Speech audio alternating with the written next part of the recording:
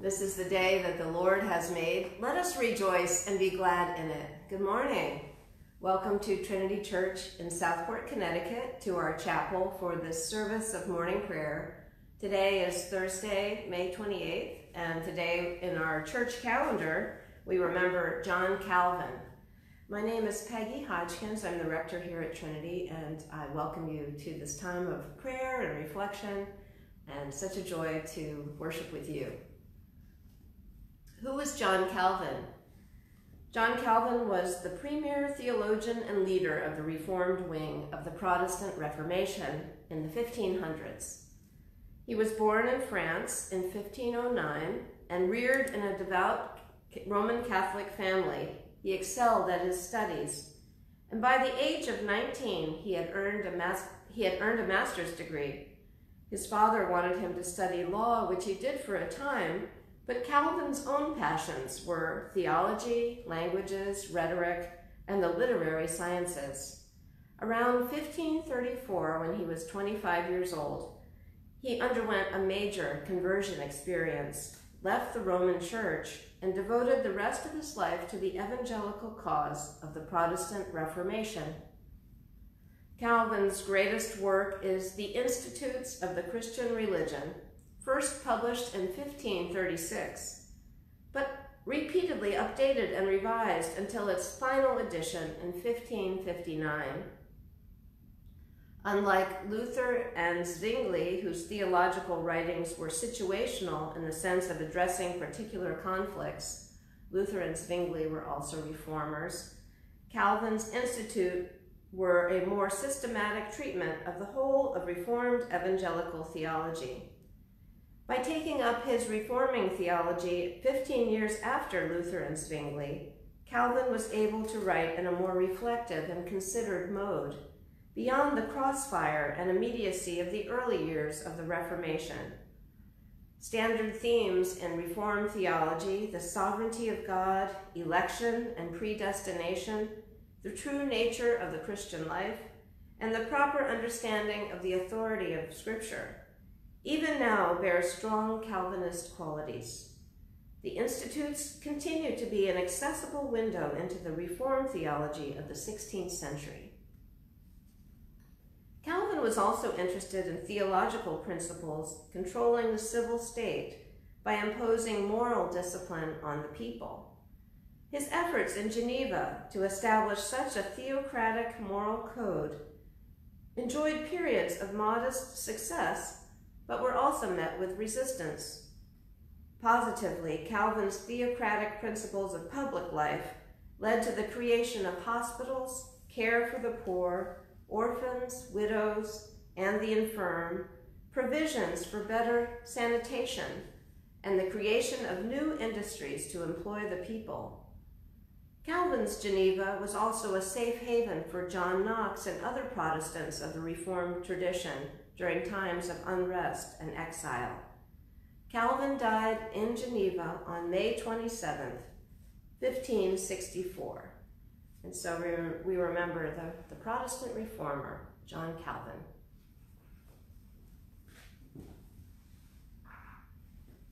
Morning prayer begins on page 80 in the Book of Common Prayer, or you can follow along online, bcponline.org. Page 80. Lord, open our lips, and our mouth shall proclaim your praise. Glory to the Father, and to the Son, and to the Holy Spirit, as it was in the beginning, is now, and will be forever. Amen. Alleluia. Alleluia. Christ the Lord has ascended into heaven. Come, let us adore him. Alleluia. Let us say together the Venite on page 82. Come, let us sing unto the Lord. Let us shout for joy to the rock of our salvation. Let us come before his presence with thanksgiving and raise a loud shout to him with psalms. For the Lord is a great God and a great King above all gods. In his hand are the caverns of the earth, and the heights of the hills are his also. The sea is his, for he made it, and his hands have molded the dry land. Come, let us bow down and bend the knee and kneel before the Lord our Maker. For he is our God, and we are the people of his pasture and the sheep of his hand. Oh, that today you would hearken to his voice. Alleluia, Christ the Lord has ascended into heaven. Come, let us adore him. Alleluia. Our psalm this morning is Psalm 105, verses 1 to 22. 105, part 1.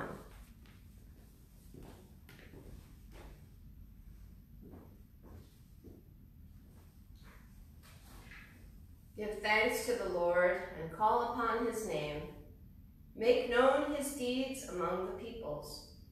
Sing to him, sing praises to him, and speak of all his marvelous works.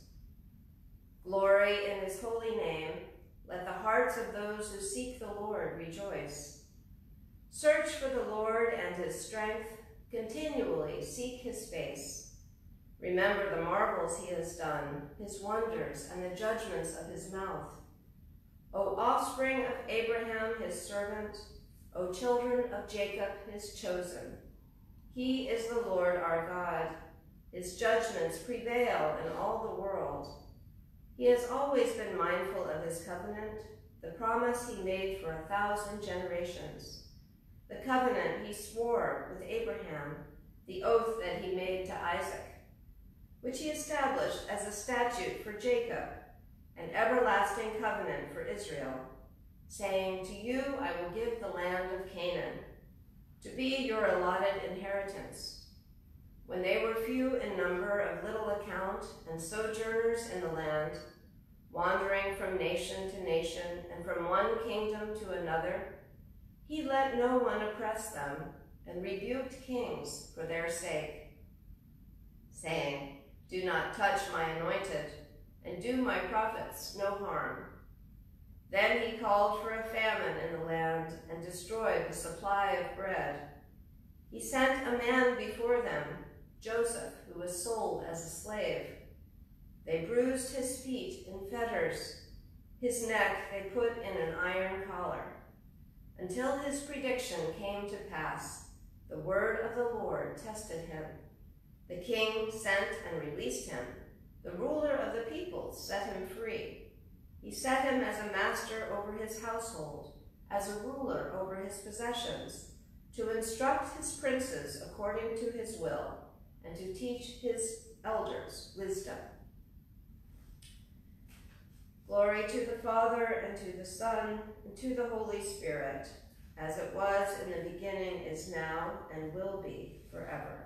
Amen. Alleluia. Our first lesson today is from Ephesians chapter 4, verses 17 to 32.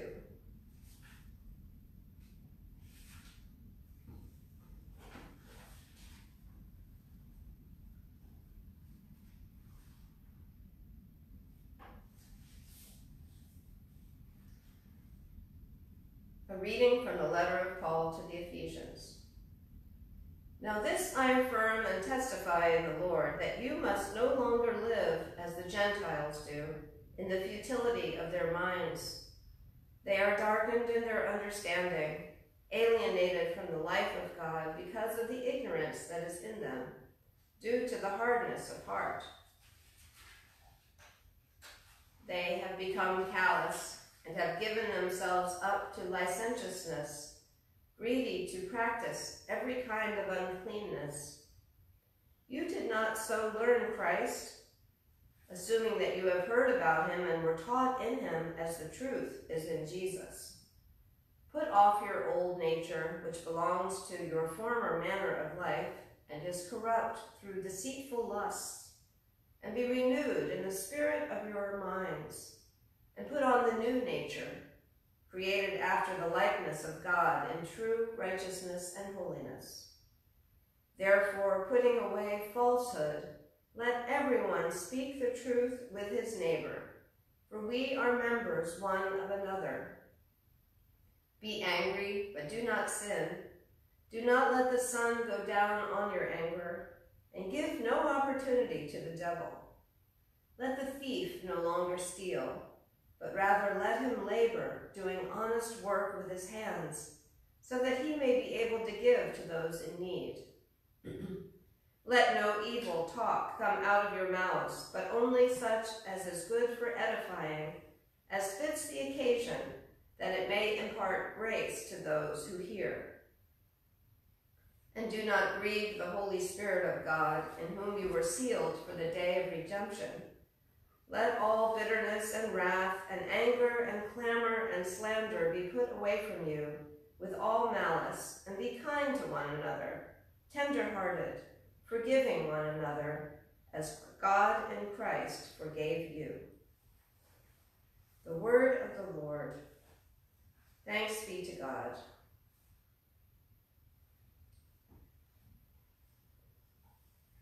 Let us say together the Magnificat, Canticle 15 on page 91. My soul proclaims the greatness of the Lord. My spirit rejoices in God my Savior, for he has looked with favor on his lowly servant. From this day all generations will call me blessed. The Almighty has done great things for me, and holy is his name. He has mercy on those who fear him in every generation. He has shown the strength of his arm. He has scattered the proud in their conceit. He has cast down the mighty from their thrones and has lifted up the lowly.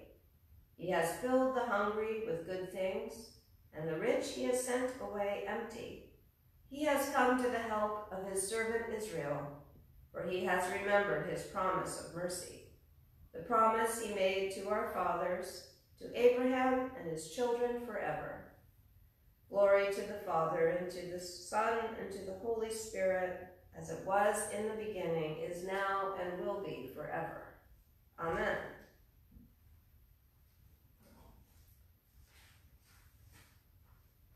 Our second reading is from the Gospel according to Matthew, chapter 9, verses 1 to 8. Getting into a boat, Jesus crossed over and came to his own city.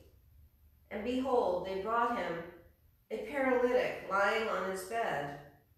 And when Jesus saw their faith, he said to the paralytic, "Take heart, my son, your sins are forgiven." And behold, some of the scribes said to themselves, "This man is blaspheming." But Jesus, knowing their thoughts, said, "Why do you think evil in your hearts? For which is easier to say, 'Your sins are forgiven,' or to say, 'Rise and walk'? But that you may know that the Son of Man has authority on earth to forgive sins." He then said to the paralytic, "Rise, take up your bed, and go home." And the man rose and went home. When the crowd saw it, they were afraid, and they glorified God, who had given such authority to people. The word of the Lord. Thanks be to God.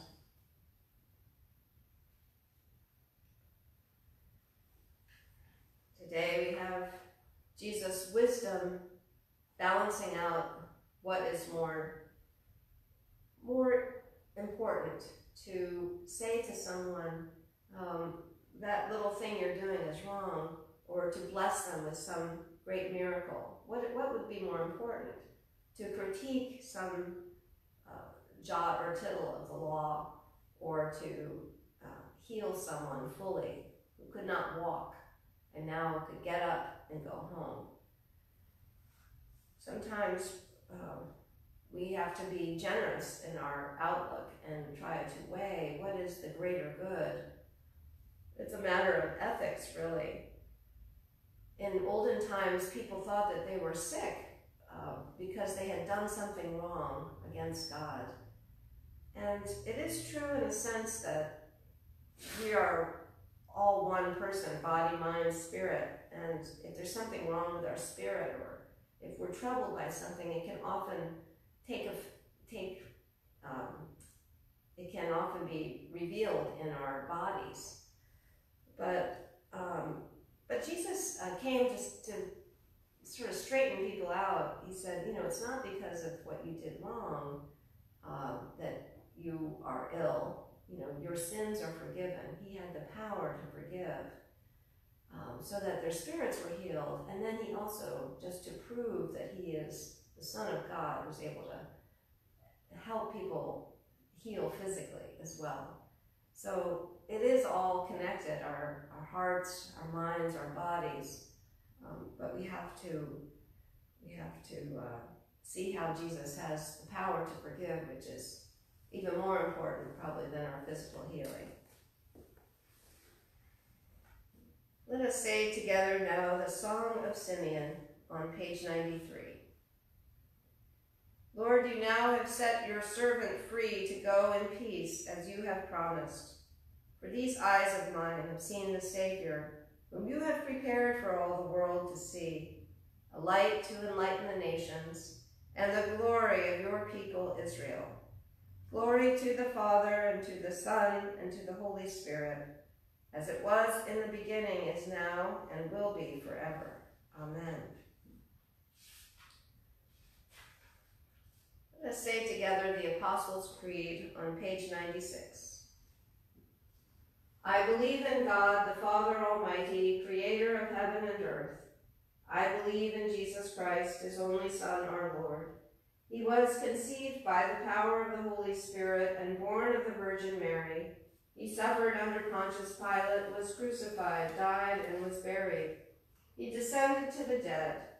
On the third day he rose again. He ascended into heaven and is seated at the right hand of the Father. He will come again to judge the living and the dead. I believe in the Holy Spirit, the Holy Catholic Church, the communion of saints, the forgiveness of sins, the resurrection of the body, and the life everlasting. Amen. Turning to the prayers on page 97, the Lord be with you. Let us pray.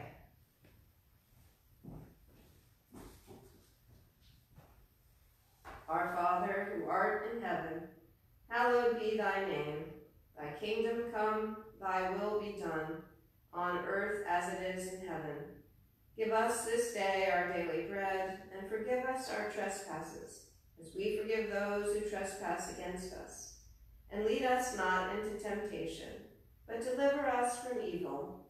For thine is the kingdom, and the power, and the glory, forever and ever. Amen.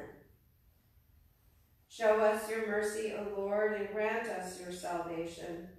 Clothe your ministers with righteousness. Let your people sing with joy.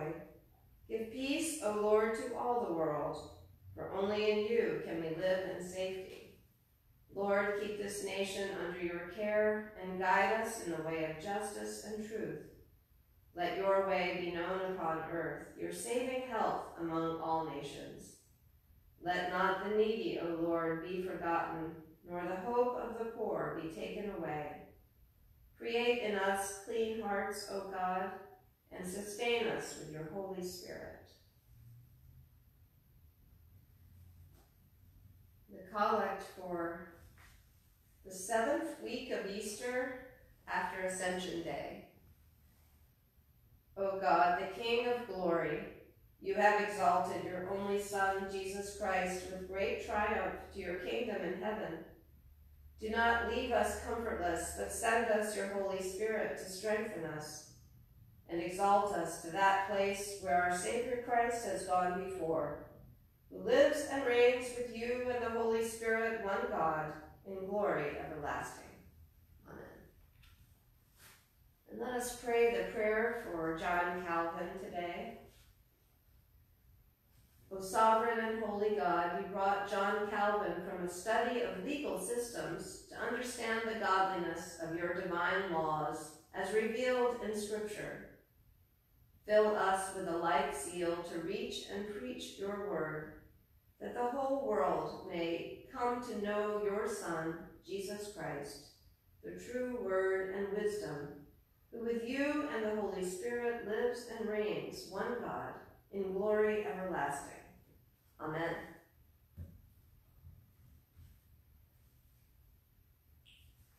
a collect for guidance.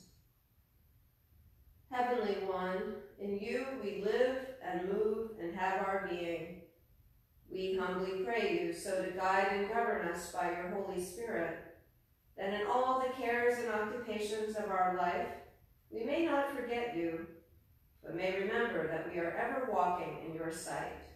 Through Jesus Christ our Lord. Amen. A prayer attributed to St. Francis. Lord, make us instruments of your peace. Where there is hatred, let us sow love. Where there is injury, pardon. Where there is discord, union. Where there is doubt, faith. Where there is despair, hope. Where there is darkness, light. Where there is sadness, joy. Grant that we may not so much seek to be consoled as to console, to be understood as to understand, to be loved as to love. For it is in giving that we receive, it is in pardoning that we are pardoned, and it is in dying that we are born to eternal life. Amen. Now I invite your prayers, intercessions, and thanksgivings. Let us pray to the Lord. We pray for all those who suffer from grief or despair, from sickness.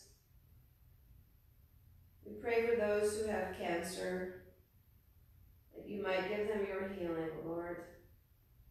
We pray for those who have suffered from the coronavirus. We pray for the dying. We pray that you might surround them all with your never-failing care and love. Give your healing in mind and body and spirit. We pray for doctors and nurses and staff of hospitals, healthcare centers. We pray for caregivers, that God may give them all the skill and sympathy and resilience they need as they care for the sick. Give them endurance, O Lord. Give them wisdom, especially to those searching for a cure, for a vaccine. Strengthen them with your Spirit, that through their work, many will be restored to health. We pray for all those who are lonely or isolated, especially in this time of the pandemic, that you would be close to them, especially those who are afraid or in isolation. Raise up for them family and friends, and let them know that you are always with them. And for all who are facing financial hardship, please, we ask that you would not forget them, nor the poor. Give them hope and courage. Give them the resources they need, and draw friends and family close to them in this time of uncertainty. We pray for our church and its leaders, especially Michael, our presiding bishop, Michael Curry, and for Ian Douglas and Laura Ahrens, our bishops. And we pray for this parish of Trinity Church in Southport, Connecticut.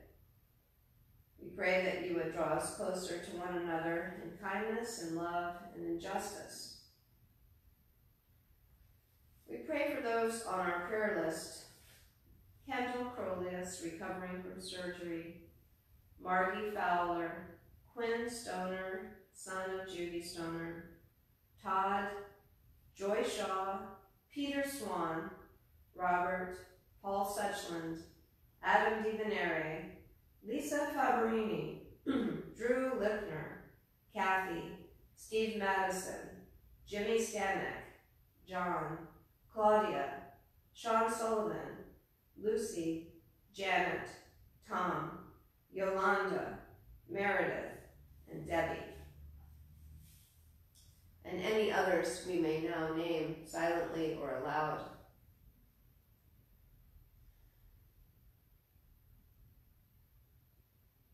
Lord, hear the prayers of your people. What we have asked faithfully, may you grant effectually through Jesus Christ our Lord. Amen. And now I invite us into a couple of minutes of silence to open our hearts to what God is saying to us.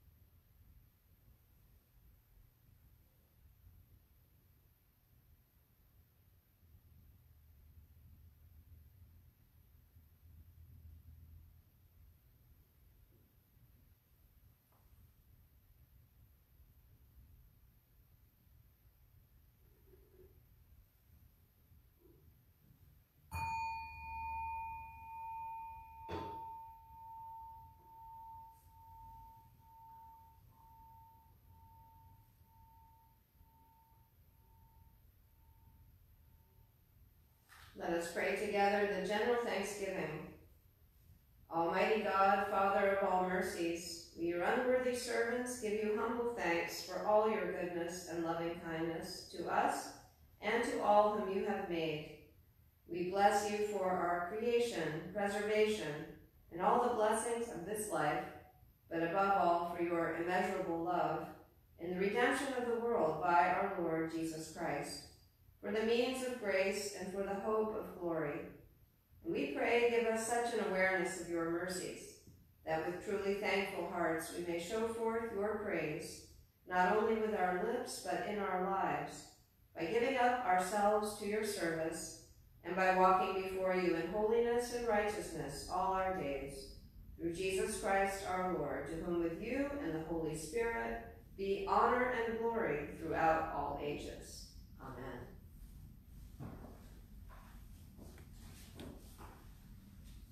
And now may the blessing of God Almighty, the Father, the Son, and the Holy Spirit be upon you this day and always. Thanks be to God. Let us bless the Lord. Thanks be to God.